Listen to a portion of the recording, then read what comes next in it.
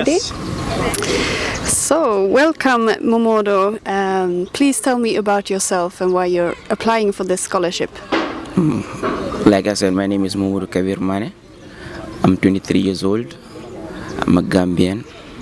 So I come from a family of 7 siblings. Like I'm the third son of the family. We all stay with my parents, mom and dad. Okay, like my family background, I'm from a very strong family background economically. So my mom is a housewife. My dad has been the sole breadwinner of the family for almost 30 years now. I'm a medical student. Currently, I'm a 4th year. Yeah, I'm in the 4th year, of course. So I guess that's all for now. So you're studying medicine right now, am I correct? Yes. And how long do you have still on your studies? About 4 more years to go. 4 more years. Okay. Why are you interested in medicine? First of all, like my dad has been working in the medical field for a while, like at the Medical Research Council. At first he worked as a lab tech, and then as I was a young child, I grew by his side, visited in the clinic and the lab, like on my free time.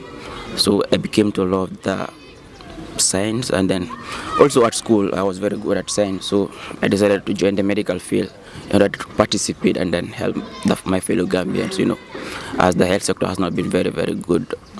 So because Gambia has been short of doctors, so I just wanted to contribute towards national development. And what do you see in future for you? If you can get this degree and finish your studies, what would that mean for you and your family?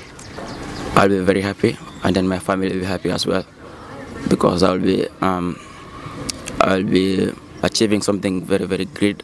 Like I'll be the first from the family to be a doctor, and then from the community from where I'm from, and then hopefully I will be able to join the research team. Like I want to be a research scientist in order to at least fight some of these infections in the Gambia and then Africa at large.